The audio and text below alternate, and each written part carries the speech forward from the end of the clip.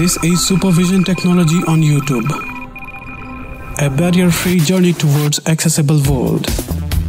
If you find our videos are informative, do like, share, comment, and don't forget to subscribe. Also enable notifications.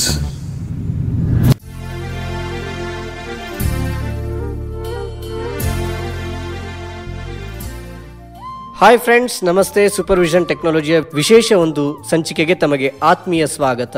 ನಮ್ಮ ಜೊತೆಗಿದ್ದಾರೆ Sridhar TS.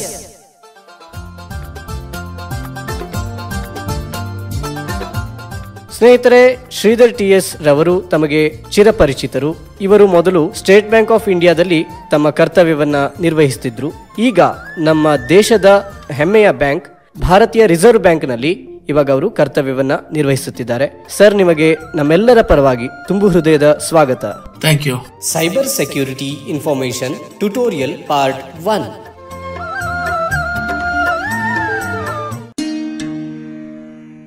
So sir, ನಮಗೆ ಇವತ್ತು ಯಾವ ವಿಷಯದ ಬಗ್ಗೆ ತಾವು ತಿಳಿಸ್ಕೊಡೋದಕ್ಕೆ ಇಷ್ಟಪಡ್ತೀರಾ? ಇವತ್ತು ನಾವು ಒಂದು ಬಹಳ ಮುಖ್ಯವಾದ ವಿಷಯದ ಬಗ್ಗೆ ಚರ್ಚೆ ಮಾಡೋಣ. ಓಕೆ. ಎಷ್ಟು ಮುಖ್ಯ ಅಂತ ಹೇಳಿದ್ರೆ, ಇದನ್ನ ಕಡೆಗಣಿಸಿದರೆ ನಮ್ಮ ಜೀವನವನ್ನ ಬದಲಾಯಿಸುವಷ್ಟು ಶಕ್ತಿ ಇದಕ್ಕಿದೆ ಅಂತಹ ಒಂದು ವಿಚಾರ. ನಾವೆಲ್ಲರೂ ಕಂಪ್ಯೂಟಿಂಗ್ ಡಿವೈಸಸ್ ನ, ಅಂದ್ರೆ ಮೊಬೈಲ್ ಇರ್ಬೋದು, ಲ್ಯಾಪ್ಟಾಪ್, ಡೆಸ್ಕ್ಟಾಪ್, ಸ್ಮಾರ್ಟ್ ಟಿವಿ ಇದೆ, ಸ್ಮಾರ್ಟ್ ಹೋಮ್ ಡಿವೈಸಸ್ ಇದೆ, ಸ್ಮಾರ್ಟ್ ಸ್ಪೀಕರ್ಸ್ ಇದೆ, ಇಂಟರ್ನೆಟ್ ಆಫ್ ಥಿಂಗ್ಸ್ ಡಿವೈಸಸ್ ತುಂಬಾ ಇದೆ. ಸೊ ಎಲ್ಲಾ ಕಂಪ್ಯೂಟಿಂಗ್ ಡಿವೈಸ್ ನ ಯೂಸ್ ಮಾಡ್ತಾ ಇದೀವಿ. ಹೌದು, ಬಹಳ ಉಪಯೋಗವನ್ನ ಪಡ್ಕೊಳ್ತಾ ಇದೀವಿ. ಅದರ ಜೊತೆಗೆ ಇದನ್ನ ಬಳಸುವಾಗ ಏನೇನು ಮುಂಜಾಗ್ರತೆಗಳನ್ನ ತಗೋಬೇಕು ಅಥವಾ ಸ್ವಲ್ಪ ಎಚ್ಚರ ತಪ್ಪದ್ರೆ ಏನಾಗಬಹುದು ಅನ್ನೋದ್ರ ಬಗ್ಗೆ ಡಿಸ್ಕಸ್ ಮಾಡೋಣ ಅಂತ ಹೇಳಿದ್ರೆ, ನಾವೀಗ ಸೈಬರ್ ಸೆಕ್ಯೂರಿಟಿ ಬಗ್ಗೆ ಸ್ವಲ್ಪ ಮಾತಾಡೋಣ. Okay. Yes sir, this is the very interesting concept because of it's needed to us. S, it's the need of the hour ಈಗ. ಯಾಕೆಂದ್ರೆ ನಮಗೆ ಕಂಪ್ಯೂಟಿಂಗ್ ಡಿವೈಸಸ್ ಅಫೋರ್ಡಬಲ್ ಆಗಿದೆ. ಎಲ್ಲಾ ಡಿವೈಸಸ್ ತುಂಬಾ ಸುಲಭವಾಗಿ ಎಲ್ಲರ ಕೈಗೂ ಸಿಗುತ್ತೆ. ಅದು ನಾವು ಅದರ ಉಪಯೋಗಗಳ ಜೊತೆ ಸೈಡ್ ಎಫೆಕ್ಟ್ಸ್ ನ ತಿಳ್ಕೊಂಡಿರೋದು ತುಂಬಾ ಅಗತ್ಯ. ಹಾ sir, precaution is very important. ಹೌದು. ಈಗ ನೀವು ಎಲ್ಲ ಓದ್ತಾ ಇರ್ತೀರಿ, ಬ್ಯಾಂಕ್ ಅಕೌಂಟ್ ಸೈಬರ್ ವಂಚನೆ, ಬ್ಯಾಂಕ್ ಅಕೌಂಟ್ ನಲ್ಲಿದ್ದ ಹಣ ಮಾಯ. ಅಂದ್ರೆ ಸಾಮಾನ್ಯ ಜನರಿಗೆ ಆಗುವಂತದ್ದಲ್ಲ, ಇದು ದೊಡ್ಡ ದೊಡ್ಡ ಆರ್ಗನೈಸೇಷನ್ಸ್ ಗೆ ಕೋಟಿಗಟ್ಟಲೆ ನಷ್ಟನ ಮಾಡಿಸಿರುವಂತದ್ದು. ಹಾಗಾಗಿ ತುಂಬಾ ಇಂಪಾರ್ಟೆಂಟ್ ವಿಚಾರ. ಈ ಒಂದು ಸೈಬರ್ ಸೆಕ್ಯೂರಿಟಿ ಅಂತಂದ್ರೆ ಇದರ ವ್ಯಾಪ್ತಿಗೆ ಯಾವೆಲ್ಲ ವಿಚಾರಗಳು ಬರ್ತವೆ ಸರ್? ನೋಡಿ, ಸೈಬರ್ ಸೆಕ್ಯೂರಿಟಿ ಅಂತಂದ್ರೆ ಸೈಬರ್ ವರ್ಲ್ಡ್ ಅಥವಾ ಆನ್ಲೈನ್ ಅಂತ ಹೇಳಿದ್ರೆ ನಮ್ಗೆಲ್ಲ ಗೊತ್ತೇ ಇದೆ, ಇಂಟರ್ನೆಟ್ ಅಲ್ಲಿ ಕನೆಕ್ಟ್ ಆಗುವಂತದ್ದು. ಸೊ ಇದಕ್ಕೆ ಸಂಬಂಧಪಟ್ಟ ಎಲ್ಲಾ ವಿಚಾರಗಳು ಸೈಬರ್ ಸೆಕ್ಯೂರಿಟಿಯ ವ್ಯಾಪ್ತಿಯಲ್ಲಿ ಬರುತ್ತೆ.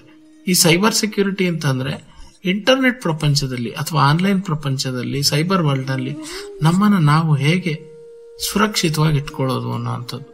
ಓಕೆ. ಸೊ ಈ ಸೈಬರ್ ಸೆಕ್ಯೂರಿಟಿ ನಮ್ಮ ದೃಷ್ಟಿ ಸವಾಲುಳ್ಳವರಿಗಂತೂ ತುಂಬಾ ಅಗತ್ಯ ಅಲ್ವಾ ಸರ್? ಎರಡು ಕಾರಣಕ್ಕೆ ನಾನು ಅಂದ್ಕೊಳ್ತೀನಿ, ದೃಷ್ಟಿ ಸವಾಲಿರೋರಿಗೆ ಅಥವಾ ನಮ್ಮ ವಿಜುವಲಿ ಚಾಲೆಂಜ್ಗೆ ಈ ಸೈಬರ್ ಸೆಕ್ಯೂರಿಟಿ ಬಗ್ಗೆ ತಿಳ್ಕೊಳ್ಳೋದು ತುಂಬಾ ತುಂಬಾ ಅಗತ್ಯ. ಯಾಕೆ ಅಂದ್ರೆ ನೋಡಿ, ಸಾಮಾನ್ಯರು ಅವರಿಗೆ ಬೇರೆ ಅಡಿಷನಲ್ ಸಾಫ್ಟ್ವೇರ್ ಯಾವುದು ಬೇಕಾಗಲ್ಲ. ಒಂದು ವಿಂಡೋಸ್ ಕಂಪ್ಯೂಟರ್ ಕೊಟ್ರೆ ಹಂಗೆ ಉಪಯೋಗಿಸ್ತಾರೆ, ಒಂದು ಆಂಡ್ರಾಯ್ಡ್ ಫೋನ್ ಅಥವಾ ಐಫೋನ್ ಕೊಟ್ರೆ ಹಂಗೆ ಉಪಯೋಗಿಸ್ತಾರೆ. IoT ಡಿವೈಸಸ್ ಅಂದ್ರೆ ಇಂಟರ್ನೆಟ್ ಆಫ್ ಥಿಂಗ್ಸ್ ಡಿವೈಸಸ್. ಅವರು ಯಾವುದೇ ವಿಶೇಷವಾದ ತಂತ್ರಾಂಶ ಅಂತಂದ್ರೆ ಸ್ಪೆಷಲ್ ಸಾಫ್ಟ್ವೇರ್ ಇಲ್ದೇನೆ ಅದರಲ್ಲಿ ಕೊಟ್ಟಿರೋ ಇಂಟರ್ಫೇಸ್ ಮೂಲಕನೇ ಬಳಸ್ತಾರೆ. ಆದ್ರೆ ವಿಜುವಲಿ ಚಾಲೆಂಜ್ಡ್ ಗೆ ಹಂಗಲ್ಲ. ನಮಗೆಲ್ಲರಿಗೂ ಗೊತ್ತಾಯಿದೆ, ವಿಜುವಲಿ ಚಾಲೆಂಜ್ಡ್ ಪೀಪಲ್ ಆಕ್ಸೆಸಿಬಿಲಿಟಿಗೋಸ್ಕರ ಕೆಲವು ಸ್ಪೆಷಲ್ ಸಾಫ್ಟ್ವೇರ್ ಯೂಸ್ ಮಾಡ್ತೀವಿ. ಸ್ಕ್ರೀನ್ ರೀಡರ್ ಇರ್ಲಿ ಅಥವಾ ಎಕ್ಸ್ಟರ್ನಲ್ ರಿಫ್ರೆಶಬಲ್ ಬ್ರೈಲ್ ಡಿಸ್ಪ್ಲೇ, ಆ ತರದ್ದೆಲ್ಲ ಯೂಸ್ ಮಾಡ್ತೀವಿ.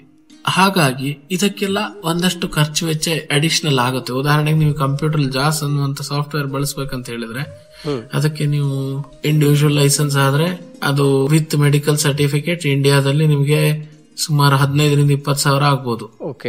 ಎಷ್ಟು ಜನ ದುಡ್ಡು ಕೊಟ್ಟು ತಗೊಳ್ಳೋ ಸ್ಥಿತಿಯಲ್ಲಿದ್ದಾರೆ, ಎಷ್ಟು ಜನ ತಗೊಳ್ಳೋ ಸ್ಥಿತಿಯಲ್ಲಿದ್ರು ದುಡ್ಡು ಕೊಡೋ ಮನಸ್ಥಿತಿಯಲ್ಲಿದ್ದಾರೆ ಅನ್ನೋದು ಇಂಪಾರ್ಟೆಂಟ್. ಹೌದು. ಈ ಮನಸ್ಥಿತಿಯಲ್ಲಿ ಅಥವಾ ಈ ಸ್ಥಿತಿಯಲ್ಲಿ ಬಹಳ ಜನ ಇಲ್ಲ, ತುಂಬಾ ಕಡಿಮೆ ಜನ ಇದ್ದಾರೆ. ಅದಕ್ಕೋಸ್ಕರ ಇದನ್ನ ಪೈರೇಟೆಡ್ ಕಾಪಿನ ಉಪಯೋಗಿಸ್ತಾರೆ.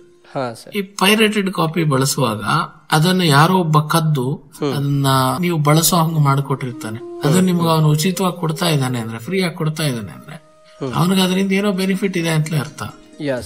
ಅದು ಒಂದು ಬಹಳ ಮುಖ್ಯವಾದ ವಿಚಾರ. ದೃಷ್ಟಿ ಸವಾಲುಳ್ಳವರಿಗೆ ಸೈಬರ್ ಸೆಕ್ಯೂರಿಟಿ ಬಗ್ಗೆ ತಿಳ್ಕೊಳ್ಳಿಕ್ಕೆ ಇದು ಐ ಥಿಂಕ್ ಪ್ರೆಸ್ಸಿಂಗ್ ಪಾಯಿಂಟ್ ಅಂತ ನಂಗೆ ಅನ್ಸುತ್ತೆ. ಮತ್ ಜೊತೆಗೆ ನಿಮ್ಗೆಲ್ರಿಗೂ ಗೊತ್ತೇ ಇದೆ, ಈ ಡಿಜಿಟಲ್ ಬ್ಯಾಂಕಿಂಗ್ ಪ್ರಾಡಕ್ಟ್ಸ್ ನ ನಾವು ದೃಷ್ಟಿ ಸವಾಲುಳ್ಳವರು ಅಥವಾ ವಿಜುವಲಿ ಚಾಲೆಂಜ್ ಪಡ್ಕೊಳ್ಳೋದು ಎಷ್ಟು ಕಷ್ಟ ಇದೆ ಅಂತ ನಿಮ್ಗೆಲ್ರಿಗೂ ಗೊತ್ತಿದೆ. ಅದಕ್ಕೆ ಸುಮಾರಷ್ಟು RBI ಸರ್ಕ್ಯುಲರ್ಸ್ ಅಥವಾ ಆ ಪರ್ಟಿಕ್ಯುಲರ್ ಬ್ಯಾಂಕಿನ ಸರ್ಕ್ಯುಲರ್ಸ್ ಕೊಟ್ಟು ಅಲ್ಲಿರೋ ಮ್ಯಾನೇಜರ್ನ ಮತ್ತೆ ಇನ್ಯಾರ್ಯಾರನ್ನೋ ಕನ್ವಿನ್ಸ್ ಮಾಡಿ ಪ್ರಾಡಕ್ಟ್ಸ್ ತಗೋತೀವಿ. ಹೌದು, ATM ಕಾರ್ಡ್ ಇರ್ಲಿ, ನೆಟ್ ಬ್ಯಾಂಕಿಂಗ್, ಅದನ್ನೆಲ್ಲ ತಗೊಂಡಾದ್ಮೇಲೆ ಸೈಬರ್ ಸುರಕ್ಷತೆ ಬಗ್ಗೆ ಗಮನ ಕೊಡದೆ ಬೇಕಾಬಿಟ್ಟಿಯಾಗಿ ಅದನ್ನು ಉಪಯೋಗಿಸಿ ದುಡ್ಡು ಕಳ್ಕೊಂಡ್ರೆ ನಾವೇ ಅದಕ್ಕೆ ಹೊಣೆಗಾರರಾಗ್ತೀವಿ. ನೀವು ಗೊತ್ತಿರ್ಲಿ, ಹೆಚ್ಚಿನ ಬ್ಯಾಂಕ್ಗಳಲ್ಲಿ ವಿಜುವಲಿ ಇಂಪೇರ್ಡ್ಗೆ ATM ಕಾರ್ಡ್ ಕೊಡುವಾಗ ಒಂದು ರಿಸ್ಕ್ ಇಂಡಮ್ನಿಟಿ ಬರ್ಸ್ಕೋತಾರೆ. ಒಂದು ಅಡಿಷನಲ್ ಡಿಸ್ಕ್ಲೋಜರ್ ಇದೆ ವಿಜುವಲಿ ಇಂಪೇರ್ಡ್ಗೆ. ಅದನ್ನ ಎಷ್ಟು ಜನ ಓದಿರ್ತೀವಿ, ಸುಮ್ನೆ ಸೈನ್ ಮಾಡಿಕೊಟ್ಟಿರ್ತೀವಿ ಆ ATM ತಗೊಳ್ಳೋ ಧಾವಂತದಲ್ಲಿ, ಆ ಅರ್ಜೆನ್ಸಿನಲ್ಲಿ ಕೊಟ್ಟಿರ್ತೀವಿ ಅಲ್ವಾ. ಇದನ್ನು ತಿಳ್ಕೋಬೇಕು. ಆಮೇಲೆ ಒಂದು ವಿಚಾರ, ಈಗ ವಿಜುವಲಿ ಇಂಪೇರ್ಡ್ ಅಥವಾ ವಿಜುವಲಿ ಚಾಲೆಂಜ್ಡ್ ಒಂದು ಸ್ಪೆಷಲ್ ವರ್ಗ. ಸಾಮಾನ್ಯರಿಗೆ ಆದ ಘಟನೆ ನಮಗೂನು ಆಗಬಹುದು. ಸಾಮಾನ್ಯರಿಗೆ ಆದ್ರೆ ಅದರ ಮ್ಯಾಗ್ನಿಟ್ಯೂಡ್ ಅಂದ್ರೆ ಜನ ಅದನ್ನ ತಗೊಳ್ಳೋ ರೀತಿಗೂ ನಮಗೇನಾದ್ರೂ ಆದ್ರೆ ಅದನ್ನ ತಗೊಳ್ಳೋ ರೀತಿಗೂ ಬಹಳ ವ್ಯತ್ಯಾಸ ಇದೆ. ಹೌದು ಸರ್. ಈಗ ಒಬ್ಬ ಸಾಮಾನ್ಯ ಕಸ್ಟಮರ್ ಅವನು ಡಿಜಿಟಲ್ ಟ್ರಾನ್ಸಾಕ್ಷನ್ ಹಣ ಕಳ್ಕೊಂಡ್ರೆ ಅವನಿಗೆ ಬೇರೆ ತರದಲ್ಲಿ ನೋಡ್ತಾರೆ. ವಿಜುವಲಿ ನಿಮ್ಗೆ ಯಾಕ್ರಿ ಬೇಕಾಗಿತ್ತಿದು ಅಂತ ಕೇಳ್ತಾರೆ. ಹೌದು, ಸಾಮಾನ್ಯರಿಗೆ ಯಾರು ಕೇಳಲ್ಲ. ಈ ಎಲ್ಲಾ ಕಾರಣಗಳಿಂದಾಗಿ ವಿಜುವಲಿ ಚಾಲೆಂಜ್ಡ್ ಸೈಬರ್ ಸೆಕ್ಯೂರಿಟಿ ಬಗ್ಗೆ ತಿಳ್ಕೊಳ್ಳೋದು ಬಹಳ ಮುಖ್ಯ ಅಂತ ನನಗೆ ವೈಯಕ್ತಿಕವಾಗಿ ಅನ್ಸುತ್ತೆ. ಇಲ್ಲ, ಇದು ಆಕ್ಚುಲಿ ಸಾಮಾಜಿಕವಾಗಿಯೂ ದೃಷ್ಟಿ ಸವಾಲುಳ್ಳ ಸ್ನೇಹಿತರ ಹಿತಕ್ಕಾಗಿಯೂ ಖಂಡಿತವಾಗ್ಲೂ ತಿಳ್ಕೊಳ್ಬೇಕಾದಂತ ಮೂಲಭೂತ ಅವಶ್ಯಕ ಅಂತ ನನ್ನ ಭಾವನೆ ಕೂಡ.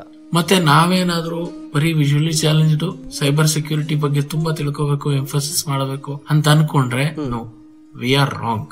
ಸೈಬರ್ ಸೆಕ್ಯೂರಿಟಿ ಬಗ್ಗೆ ಪ್ರತಿಯೊಬ್ಬ computing device ಮುಟ್ಟೋನು ತಿಳ್ಕೊಂಡಿರ್ಬೇಕು. During the course of this discussion, ಈ ಚರ್ಚೆ ಮಾಡ್ತಾ ನಾನು ಹೇಳ್ತಾ ಹೋಗ್ತೀನಿ ಏನೆಲ್ಲ ಆಗಬಹುದು, ಹೇಗೆಲ್ಲ ಮಾಡಬಹುದು, ನನ್ನ ಅನುಭವಗಳೇನು, ನಾನು ಕಲಿಕೆಯಲ್ಲಿ ಏನೇನ್ ಮಾಡಿದೀನಿ, ಎಷ್ಟು ಸುಲಭವಾಗಿ ಏನ್ ಮಾಡಬಹುದು, ಅದನ್ನೆಲ್ಲ ವಿವರಿಸ್ತಾ ಹೋಗ್ತೀನಿ. ಓಕೆ, ಇವಾಗ ನಮಗೆ ಸೈಬರ್ ಸೆಕ್ಯೂರಿಟಿಯ ಮೊದಲನೆಯ ಹಂತ ಅಂದ್ರೆ ಇದರ ಒಂದು ಪರಿಚಯವನ್ನ ಮಾಡಿಕೊಟ್ರಿ. ಇನ್ನು ಮುಂದುವರಿದಂತೆ ಪ್ರಮುಖವಾಗಿ ವಿಷಯದ ಒಂದೊಂದೇ ಭಾಗವಾಗಿ ಬಿಡಿಸಿ ದಯವಿಟ್ಟು ತಿಳಿಸಿ. ಯಾಕೆಂತಂದ್ರೆ ಇಲ್ಲಿ ಬೇಸಿಕ್ ಯೂಸರ್ಸ್ ಇರ್ತಾರೆ, ಅಡ್ವಾನ್ಸ್ ಯೂಸರ್ಸ್ ಇರ್ತಾರೆ. ಆ ಒಂದು ದೃಷ್ಟಿಯಿಂದ ತಾವು ಇದುವರೆಗೂ ಇಂಟರ್ನೆಟ್ ಬ್ಯಾಂಕಿಂಗ್ ಯೂಸ್ ಮಾಡೋದ್ರ ಬಗ್ಗೆ ಹೇಳ್ಕೊಟ್ಟಿದ್ರಿ, ಅದರ ಸದುಪಯೋಗವನ್ನ ನಾವು ಮಾಡ್ಕೊಂಡಿದ್ದೇವೆ. ಅದೇ ರೀತಿ ಇದು ಕೂಡ ನಮಗೆ ಎಳೆಯಾಗಿ ತಾವು ಬಿಡಿಸಿ ಹೇಳಬೇಕು ಅಂತ ಈ ಮೂಲಕ ಕೇಳ್ಕೊಳ್ತಿದ್ದೇನೆ. ಸೈಬರ್ ಸೆಕ್ಯೂರಿಟಿ ಬಹಳ ವ್ಯಾಸ್ಟ್ ಸಬ್ಜೆಕ್ಟ್ ಇದು. ಓಕೆ, ಇದನ್ನ ತುಂಬಾ ಸುಲಭವಾಗಿ ಹೇಳೋದು ಕಷ್ಟ. ಯಾಕೆ ಅಂದ್ರೆ ಇದು ಮಲ್ಟಿ ಡೈಮೆನ್ಷನಲ್ ಏರಿಯಾ. ಇದು ತುಂಬಾ ಡೈಮೆನ್ಷನ್ಸ್ ಇದೆ ಇದಕ್ಕೆ. ಆ ಅನಾಲಜಿಗೆ ನಾನು ಮುಂದೆ ಮತ್ತೆ ಬರ್ತೀನಿ. ನೀವು ಒಂದು ಮನೇಲಿ ಇರ್ತೀರಿ, ನಿಮ್ಗೆ ಒಬ್ಬ ಸಡನ್ ಆಗಿ ಫ್ರೆಂಡ್ ಸಿಗ್ತಾನೆ. ಆ ಫ್ರೆಂಡ್ ನೀವ್ ಎಲ್ಲಿ ಹೋದ್ರೂ ನಿಮ್ಮನ್ನ ಫಾಲೋ ಮಾಡ್ತಾನೆ. ನಿಮ್ಮ ಎಲ್ಲಾ ವ್ಯವಹಾರಗಳು ಅವನಿಗೆ ಗೊತ್ತಿರುತ್ತೆ. ನಿಮ್ಮ ಬೆಡ್ರೂಮ್ ಇಂದ ಬಾತ್ರೂಮ್ ಇಂದ ಹಿಡ್ಕೊಂಡು ನಿಮ್ಮ ಆಫೀಸ್ ವರೆಗೂ ಬರ್ತಾನೆ, ನಿಮ್ ಜೊತೆನೆ ಇರ್ತಾನೆ. ಈ ತರದ್ ಒಂದ್ ಪರಿಸ್ಥಿತಿ ನಿಮಗ್ ಸಹನೀಯ ಅಂತ ಅನ್ಸುತ್ತಾ? Is it okay for you? ಪ್ರತಿಯೊಂದು ಅವನಿಗೆ ಗೊತ್ತಿರುತ್ತೆ. ನೀವು ಕೂತ್ಕೊಂಡಿದ್ದು, ನಿಂತ್ಕೊಂಡಿದ್ದು, ಮಲ್ಕೊಂಡಿದ್ದು ಎಲ್ಲ. ಇದು ನಮಗೆ ಖಂಡಿತ ಒಪ್ಕೊಳ್ಳೋದಕ್ ಸಾಧ್ಯ ಇಲ್ಲ. ಹೌದು. ಅಕಸ್ಮಾತ್ ನಮಗೆ ಗೊತ್ತಿಲ್ಲದೆ ಇದ್ ನಡೆದ್ರೆ, ಗೊತ್ತಾದ ನಂತರ ಅರಗಿಸಿಕೊಳ್ಳೋದು ಕೂಡ ಕಷ್ಟ. ಅರಗಿಸಿಕೊಳ್ಳೋದು ಕಷ್ಟ. ಸುಮಾರು ಜನಕ್ಕೆ ಈ ಪರಿಸ್ಥಿತಿ ಆಗಿದೆ. ಅರಗಿಸ್ಕೊಳ್ಳೋದು ಕಷ್ಟ. ಕೆಲವರಿಗೆ ಯಾವ ತರದ ಡ್ಯಾಮೇಜ್ ಆಗಿದೆ ಅಂದ್ರೆ ಅರಗಿಸ್ಕೊಳ್ಳೋದು ಕಷ್ಟ, ಆ ಡ್ಯಾಮೇಜ್ ಅನ್ನು ರಿಪೇರಿ ಮಾಡ್ಕೊಳ್ಳೋದು ಕಷ್ಟ ಅಂತ ಪರಿಸ್ಥಿತಿ ಇದೆ. ಹೌದು, ನಾವು ಈಗ ಕೇಳಿರ್ತೇವೆ ಸೈಬರ್ ವಂಚನೆಯಿಂದ ಅನೇಕ ಕುಟುಂಬಗಳು ಕೂಡ ಛಿದ್ರವಾಗಿರುವಂತದನ್ನ ಪತ್ರಿಕೆಯಲ್ಲಿ ಓದ್ತಿರ್ತೇವೆ. ಎಸ್, ನಾನು ಈ ವಿಚಾರ ಯಾಕೆ ಹೇಳಿದೆ, ನಿಮ್ಮನ್ನೊಬ್ಬ ಫಾಲೋ ಮಾಡ್ತಾನೆ ನಿಮ್ ಮನೆ ಅಂತ. ನೀವು ಸೈಬರ್ ಪ್ರಪಂಚಕ್ಕೆ ಎಂಟ್ರಿ ಆದ್ರಿ, internet of thing device, mobile computing ಅಥವಾ ಯಾವ್ದೋ ಒಂದು ಕಂಪ್ಯೂಟಿಂಗ್ ಡಿವೈಸ್ ಮೂಲಕ, ಅಥವಾ ಸ್ಮಾರ್ಟ್ ಹೋಮ್ ಅಪ್ಲೈನ್ಸ್ ಮೂಲಕ, ಅಥವಾ smart TV, smart speaker, what ever it is. ಜಾಸ್ತಿ ದೂರ ಬೇಡ, ನಮ್ಮ ಮೊಬೈಲ್ನೇ ತಗೊಳ್ಳೋಣ, mobile computing device, smart phone ತಗೊಳ್ಳೋಣ. ಸ್ಮಾರ್ಟ್ ಫೋನ್ ತುಂಬಾ ಚೆನ್ನಾಗಿದೆ. ಸ್ಮಾರ್ಟ್ ಫೋನ್, ನೀವು ಸೈಬರ್ ಪ್ರಪಂಚಕ್ಕೆ ಸ್ಮಾರ್ಟ್ ಫೋನ್ ಇಂದ ಬಂದ್ರಿ. ಅದು ನಿಮ್ಮ ತುಂಬಾ ಸುಂದರವಾದ ಮನೆ. ಆ ಮನೇಲಿ ನಿಮ್ಗೆ ಗೊತ್ತಿಲ್ಲಂಗ್ ಸುಮಾರು ಜನ ನಿಮ್ಮನ್ನ ಫಾಲೋ ಮಾಡ್ತಾ ಇದ್ದಾರೆ. ಯಾರು ಫಾಲೋ ಮಾಡ್ತಿದ್ದಾರೆ, ಆಮೇಲೆ ಹಿಂಗೆಲ್ಲ ಫಾಲೋ ಮಾಡ್ತಿದ್ದಾರೆ ಅಂದ್ರೆ ನಿಮ್ಮ ಲೊಕೇಶನ್ ಅನ್ನ ಟ್ರ್ಯಾಕ್ ಮಾಡ್ತಾರೆ. ಓಕೆ, ನಿಮ್ಮ ಫೋನ್ ಅಲ್ಲಿರೋ ಬಾಡಿ ಸೆನ್ಸರ್ ಅಂತ ಬರುತ್ತೆ, ಅದನ್ನು ಬಳಸ್ಕೊಂಡು ನಿಮ್ ಫೋನ್ ಪೊಸಿಷನ್ ಯಾವ ತರ ಇದೆ, ನೀವು ಅದನ್ನ ಎಲ್ಲಿ ಇಟ್ಕೊಂಡಿದೀರಿ, ನೀವು ನಿಮ್ಮ ಬಾಡಿ ಮೇಲೆ ಇಟ್ಕೊಂಡಿದೀರಾ ಅಥವಾ ದೂರ ಇಟ್ಟಿದ್ದೀರಾ, ಅದನ್ನೆಲ್ಲ ಟ್ರ್ಯಾಕ್ ಮಾಡ್ತಾರೆ. ಓಕೆ, ಇನ್ನು ನೀವು ಆಪ್ ಇನ್ಸ್ಟಾಲ್ ಮಾಡುವಾಗ ನಿಮ್ಗೆ ಎಷ್ಟು ಜನ ಗೊತ್ತೋ ಗೊತ್ತಿಲ್ವೋ ನಂಗೆ ಗೊತ್ತಿಲ್ಲ, ಆಪ್ಸ್ 150 ಪರ್ಮಿಷನ್ ಕೇಳುತ್ತೆ. ಆ ಎಲ್ಲ ಪರ್ಮಿಷನ್ ಕೊಟ್ಟಿರ್ತೀರ. ಮೈಕ್ರೋಫೋನ್ ಪರ್ಮಿಷನ್ ಕೇಳುತ್ತೆ. ಹೌದು, ಮೈಕ್ರೋಫೋನ್ ಪರ್ಮಿಷನ್ ಕೊಟ್ಟಾಗ ನೀವು ಆ ಆಪ್ ಅದರ ಮನ್ಸಿಗೆ ಬಂದಂಗ ನಿಮ್ ಮೈಕ್ರೋಫೋನ್ ಬಳಸ್ಕೋಬಹುದು. ಅಂತಂದ್ರೆ ನಾವ್ ಯಾರ ಜೊತೆ ಮಾತಾಡ್ತೀವಿ ಅದನ್ನ ಆ ಡೇಟಾವನ್ನ ಸಂಗ್ರಹಿಸಬಹುದು. S, definitely. ಓಕೆ, ಆಮೇಲೆ ನೀವು ಕ್ಯಾಮ್ರಾ ಪರ್ಮಿಷನ್ ಕೊಟ್ಟಿರ್ತೀರಿ. ಹೌದು, ನಿಮ್ ಕ್ಯಾಮ್ರಾ ನಿಮ್ಗೆ ಗೊತ್ತಿಲ್ಲದೆ ಇದ್ದಂಗೆ ಆನ್ ಆಗಿ ಅದೆಲ್ಲ ವಿಡಿಯೋನ ಕ್ಯಾಪ್ಚರ್ ಮಾಡಬಹುದು.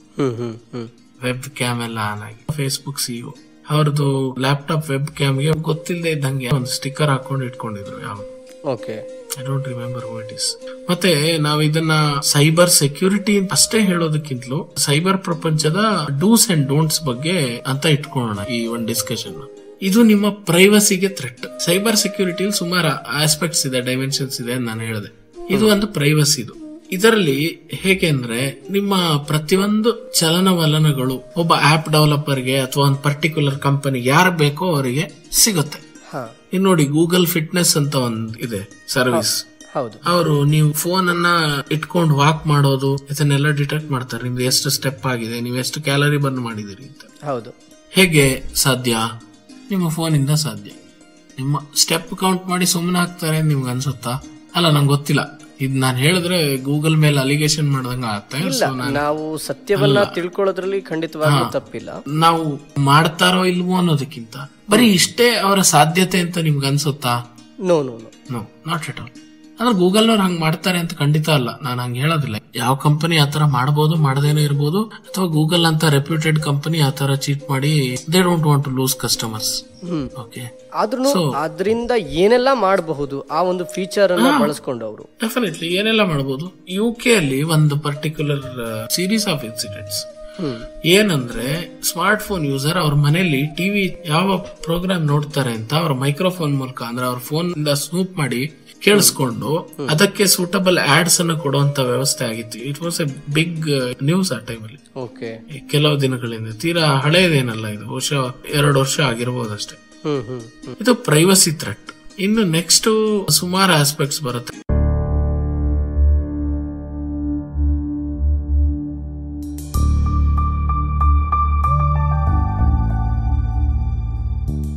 ಸ್ನೇಹಿತರೆ, ಇದುವರೆಗೂ ಸೈಬರ್ ಸೆಕ್ಯೂರಿಟಿ ಮತ್ತು ಸೈಬರ್ ಪ್ರಪಂಚದ ಆಗುಹೋಗುಗಳ ಬಗ್ಗೆ ಅನೇಕ ಮಾಹಿತಿಗಳನ್ನ ನಾವು ಇಂದಿನ ಸಂಚಿಕೆಯಲ್ಲಿ ತಿಳಿದುಕೊಂಡಿದ್ದೇವೆ. ಇನ್ನು ಮುಂದಿನ ಸಂಚಿಕೆಗಳಲ್ಲಿ ಇನ್ನಷ್ಟು ಸ್ವಾರಸ್ಯಕರವಾದ ಮಾಹಿತಿಗಳನ್ನ ತಿಳಿದುಕೊಳ್ಳಲಿದ್ದೇವೆ. ಅಲ್ಲಿವರೆಗೂ ಟೇಕ್ ಕೇರ್, ಬಾಯ್.